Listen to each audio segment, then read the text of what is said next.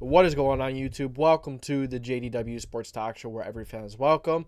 We're getting ready to preview the Monday Night Football header between the Los Angeles Rams and the Cincinnati Bengals. On the other side of things, you have the Tampa Bay Buccaneers and Philadelphia Eagles. You know, for the Bengals and the Rams game, Rams have been impressive. Is it just an early season thing? Are they frauds? Considering they have a very good quarterback, Matthew Stafford, who is quite the incredible quarterback, really gets it done. It doesn't matter what talent he has. If he's on the field, the team that he's playing for is 10 times better automatically. That's how good he is. Great leadership, just a great quarterback, great player in general. On the other side, you are unsure if the superstar quarterback is going to play in Joe Burrow. Now, whether Joe Burrow plays or not, will that factor into the outcome? It could make it a closer game, but do the Bengals have a chance? We'll go through it. And then Tampa Bay Buccaneers, Baker Mayfield at home, the underdogs versus the Philadelphia Eagles. I believe it's a 5.5 point. I believe the Bucs are 5.5 point underdogs. But Baker Mayfield thrives as an underdog. Baker Mayfield somehow finds a way to win these kind of games. The Bucs defense has been incredible. Baker Mayfield has been clutch in big moments. So we're going to see. And it's time to start looking into the first game. The first game we are going to look into is the Tampa Bay Buccaneers and the Philadelphia Eagles. As we look into some storylines, some key to each side of the game. So, first storyline, we're going to go to the Buccaneers first. They're at home. Give the home team the props first. All right, we'll come back to those injuries. I forgot to pause it. All right. The storylines. We're going to start with run defense. If the Buccaneers can stop the run at a high level and make Jalen Hurts and this Eagles defense or this Eagles offense have to throw the ball, that is the best chance they have. If the Eagles get the run game going, then they run all over, like the versus the Vikings, they run like crazy. They run it every single play as much as they wanted to, basically. They're not going to be able to do that against the Bucs. The Bucs have a very good defense. The defensive line is much more impressive. It's much more talented as a whole than the Vikings are. Although, Danielle Hunter is one of the best in the league. And, people underrate him very highly.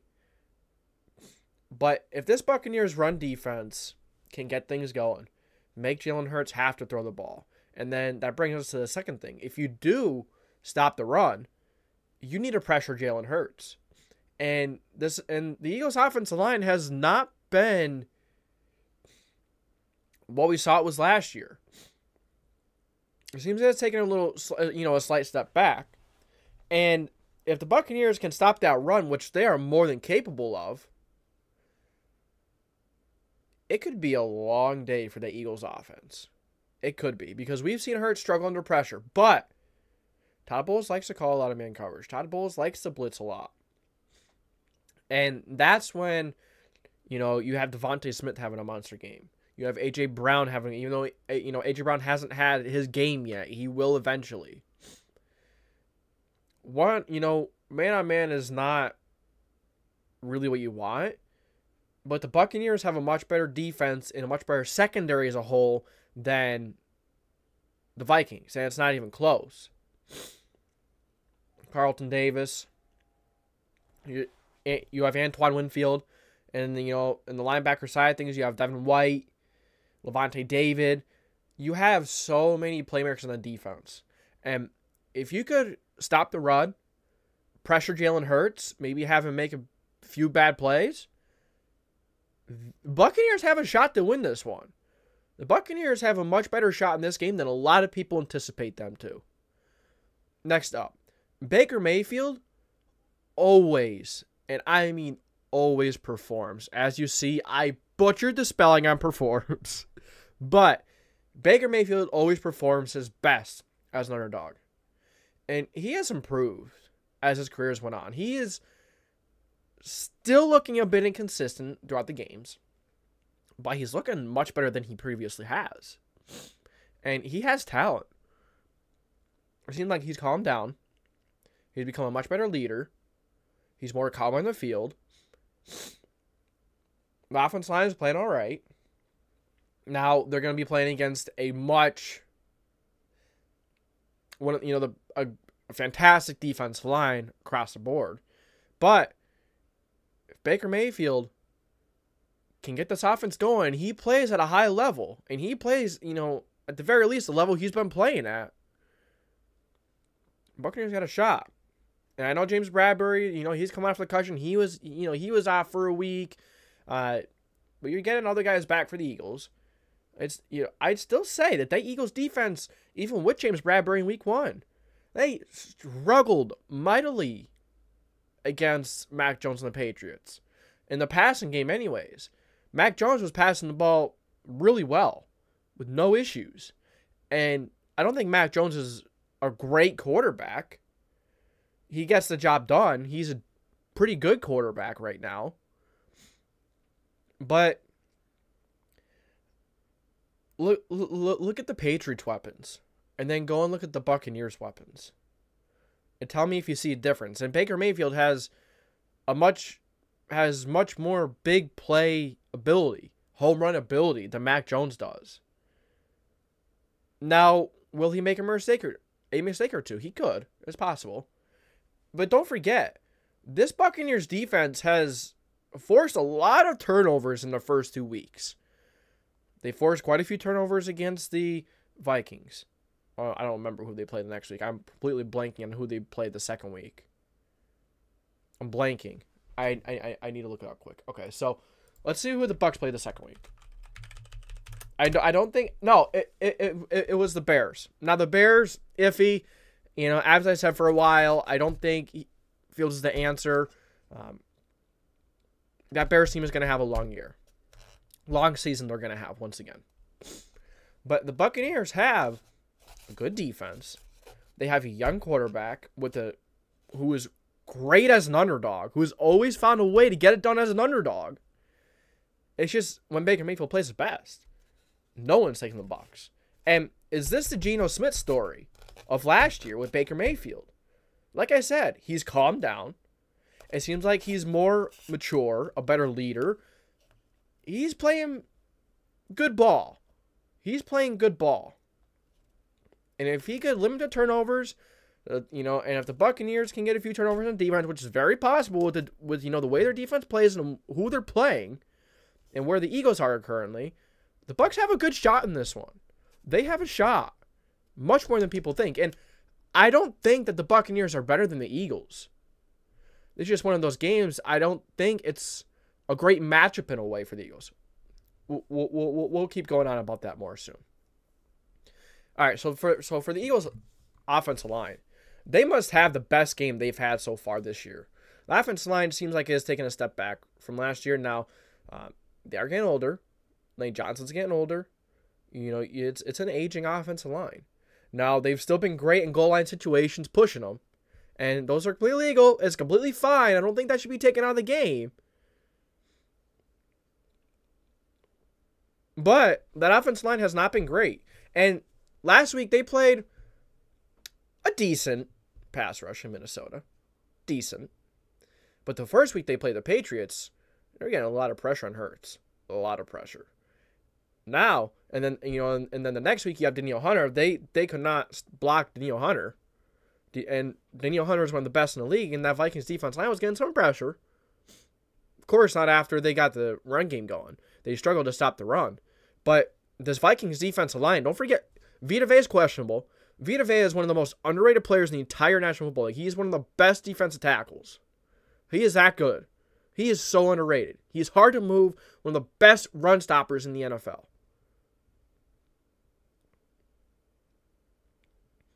So the offensive line must have the best game they've ever had.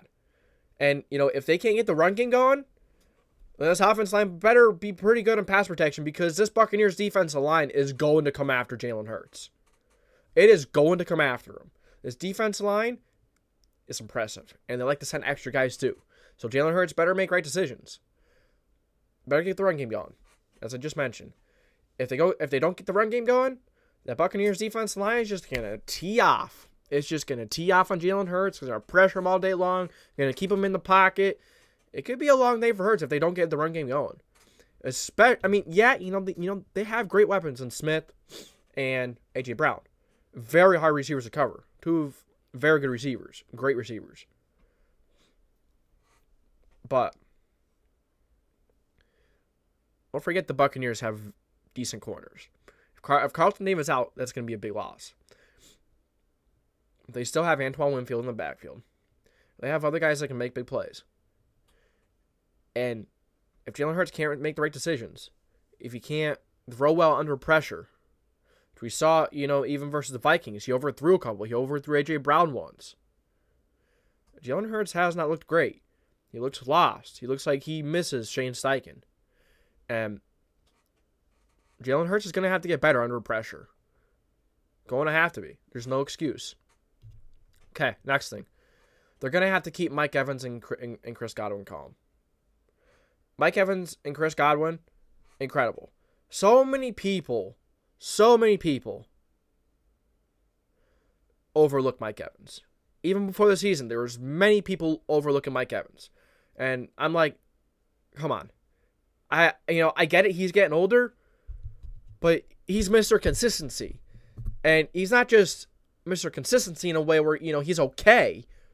He's consistently great. He's a great receiver. He's an incredible receiver. And a lot of people are saying he's going to take a step back. I'm like, calm down. He's not taking a step back. He's one of the better receivers in the league. He'll go up. He'll make big-time catches. He's great leadership. Doesn't complain. Always plays hard. One of the most underrated and underappreciated wide receivers in the NFL. Love Mike Evans. I always have. Chris Godwin, another one. Big-time, big play threat. Every single play. Great route runner. Great hands. Baker Mayfield just has to put it in the vicinity of Mike Evans and Chris Godwin. They will make big-time plays. They will make big-time plays. And Kate Auden last week looked pretty good. So, if they let Baker Mayfield and they let Mike Evans and Chris Godwin get hot, it could be a long game for them defensively. Because if they could get the ball out quick to these guys, Mike Evans and Chris Godwin, who can get open, who can make these big-time catches, it could be a long day. It can be difficult. It is difficult when Baker Mayfield has it on and he is playing really good, especially when he's an underdog. It is hard to stop him. Yes, I just said that. Now, the Bucs might not be able to get the run game going. We saw they've struggled to get the run game going a little bit. And the offensive line isn't exactly great. But they do like to throw it to the running backs of the backfield. A challenge that Minnesota didn't really present Philadelphia with. We'll see if the Buccaneers try to, And, towards the end of that game, Kirk Cousins and the Vikings really made the effort to get back into it. And Baker Mayfield isn't going to give up either. I'm not saying Baker Mayfield is Kirk Cousins. He absolutely is not. But he can be more than enough to do it, for the Bucs to do what they need to do to pull off this upset tonight. Now, like I said, I don't think the Bucs are better.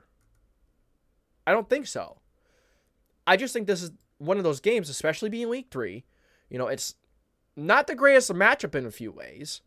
And just a few storylines and a few things to look at and be like, yeah, the Vikings actually, or, the Buccaneers might be able to pull something off here. And as we've seen, Brian Johnson and the Eagles' defense has not been nearly as explosive as it was last year. Well, they better get it figured out for tonight, especially that offense. If they don't get that offense figured out in the passing game tonight, yeah, they're probably going to lose, in my opinion. They're probably going to lose. Okay, some of the injuries. So, for the Bucs, they do have quite a few injuries. You have Carlton Davis, a very good cornerback. Very, very underrated cornerback. He is questionable. Vita Vea, he's questionable. Devin White, he's questionable. Those are probably 3 or 4 of their best players in defense. Good thing Antoine Winfield's playing. Good thing. Because Antoine Winfield is a monster. He's one of the best young safeties in the league, if not the best. That's how good Antoine Winfield is. Great tackler. He's a ball hawk. Great instincts. Then you have offensive guard Cody Mock. if all three of those defensive players are out, it might be rough. It might be tough. But if at least two of them play, at least Vita Vea, I think they'll be fine. I think they still got a good chance. Cody and Mock, I mean, their offense line isn't that great, but Mock has been all right. He's questionable. Who's out? Defensive lineman, Kalijah Cansey. It hurts. It hurts. Linebacker. But they're still deep on the defensive line, so I'm still not worried about it. Linebacker. I can't even say the name. I don't know who that is, to be quite honest with you. None are questionable for the Eagles. Out for the Eagles, Boston Scott and Quez Watkins. So, A.J. Brown and what's his name? Devontae Smith are going to have to show up big time. And hopefully they can stay healthy throughout the season, because behind them, they don't have much depth behind those two. So, but they're playing. They're in. Not having Quez Watkins, really speedy deep threat, that's all right. They still have other guys. And, well, A.J. Brown and Devontae Smith are deep threats. They're both big-time playmakers anywhere in the field. But losing Quez Watkins, this is a little bit of a hurt. That hurts a little bit. Final score prediction. I'm taking the Tampa Bay Buccaneers 23-20. As I mentioned throughout this video, and it was quite obvious throughout this video that I was taking the Buccaneers. Now, if all three of those defensive players are out, I may switch. And I will post it in my community tab. As I'm recording this, like a couple hours, quite a few hours before the game. On to the next one. We have the Cincinnati Bengals at home versus the Los Angeles Rams, as we will start with the home team, as always. Would it matter if Burrow does play? Either way, is it going to matter? In a way it does, in a way it doesn't. He brings an experience and he brings a confidence to this team that no other quarterback would bring to them. And the offense is just so horizontal. I don't know if it's going to be, I don't know if they're going to be able to get anything going. When you have an offense that's so horizontal, opposing teams can load the box, which makes it even more difficult to run. Now, Joe Mixon has been like one of their very, very dim bright spots. But other than that, I mean, like, they can't do anything, man. They can't do anything. Because offense has to be horizontal for how bad the offensive line is. And Joe Burrow has not been he's not been great on deep passes. He has not been able to connect on them. And you kind of want to get the ball deep to Jamar Chase. You kind of want to throw it up for T. Higgins down there once in a while. The issue with that has been his calf. And he has said he has re-injured it. And it's been said that he's going to try. We're going to see at kickoff. I don't think he should play. Don't play him. The offensive line is horrible. Are you going to continue to let him get hit? Don't play him. Horrible decision to let him play. Now, whoever you have in their quarterback, they have great weapons. But the offensive line can't block anything. They can't do anything. And yeah, maybe more accurate down the field and such right now, considering Joe Burrow's calf injury. If Burrow plays, this game can be closer. If Burrow doesn't play, I don't expect this game to be close at all. I really don't. As I just mentioned, offensive line. Don't have much else to say about that. You guys know how bad the offensive line is. If the offensive line can block at a decent level, they got a shot, but they can't.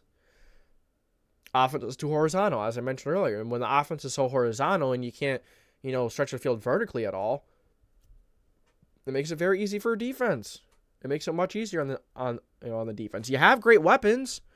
But you can't really utilize them to the best of their abilities because of that offense line and how horizontal that offense line or that offense has to be. It's pathetic. The Rams run the ball. If the Rams get the run game going, the Bengals aren't winning this. The Bengals defense is not going to be able to stop them. Matthew Stafford, I severely underrated that. I think a lot of us forgot how good Matthew Stafford was, including me. I'm guilty of this. Matthew Stafford is incredible. One of the better quarterbacks in the league, in my opinion, when, right now, when in the field. He makes, it doesn't matter what the talent is on the team. He will elevate that talent. That team will look 10 times better with Matthew Stafford in there than not. Stafford is that great of a talent, and I severely underrated him, and I forgot about that so easily. And I am very guilty of that. Very guilty of it. He's one of the best arms in the league. Gets the ball out quick. And we forgot he played with lesser talent at Detroit for quite some years. But, they've been getting it done. They've been getting it done. Next up, defensive line needs to get pressure. If that defensive line gets pressure, that's game. That's it. The Bengals. I don't care who that is in the backfield. I don't care who's playing quarterback for the Bengals. If it's Joe Burrow or if it's not. If they get pressure like they have them, if their passing, if their pass defense has been as good as it has been, the Rams are going to win by 30 points. Maybe not 30 points, but they will win by quite a bit. I don't see the Bengals having a shot. Pass defense needs to stay strong. Like I just mentioned, the pass defense has been much better than expected. And if it can keep going tonight, it doesn't matter who's in there at quarterback. You have some pretty lethal weapons you got to deal with. And T. Higgins, Jamar Chase, Tyler Boyd, even Irv Smith, if he plays, they have weapons. So the pass defense will need to continue to play strong. But, I'm not going to say it's easier because it's, because offense is horizontal. It is, but you're playing some pretty damn good, I'm blanking. So, some pretty damn good receivers. Some of the best. Some great receivers. So, last week the Bengals played the Ravens. Who did they play in week 1? Who did the Bengals play in week 1?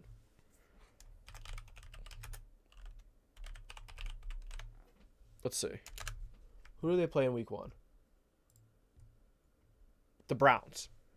That Browns defense is elite. That Browns defense is great. So let's see how the Rams are going to play, because we always see teams like this. We all expect it to be bad and start out really good. So could this be one of those games where that defense just doesn't play as well? And if Joe Burrow's in there, maybe he's still, he's obviously not going to be 100%. And he may struggle, to put weight in the back foot, be accurate. But if he could do it, if he could do just enough, get that ball out quick, and these receivers can get open and just make big-time plays all night long. Just because we're kind of fooled throughout the first couple of weeks with this Rams defense, okay. I could see the Bengals winning. But to be honest with you, I've seen a Rams team that has just played really well. They played really well. They played some good teams too. Well, yeah, they played the Seahawks in week 1, and they just straight up looked better. And then last week, they put up a good fight against the Niners.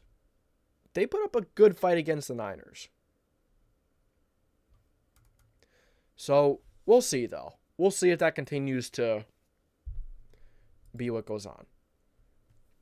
Injuries. Joe Burrow, Irv Smith Jr., both questionable. As I've already talked about Joe Burrow, about the Joe Burrow situation. If he's in there, obviously they will be much better, but I still don't expect him to win.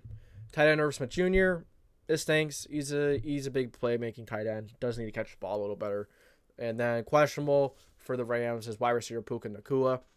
Hopefully Puka plays. You do have Tutu Atwell and a few other guys that can make nice plays in that offense. And Matthew Stafford just elevates them.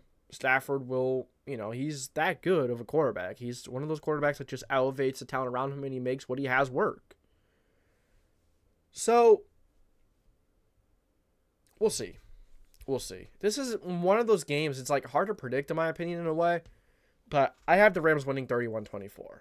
If Joe Burrow doesn't play, I can see the Rams winning 31-13, 17, 16, 14. I'm not sure if the Bengals will be able to score 20 or more points. And, the Bengals defense isn't horrible, but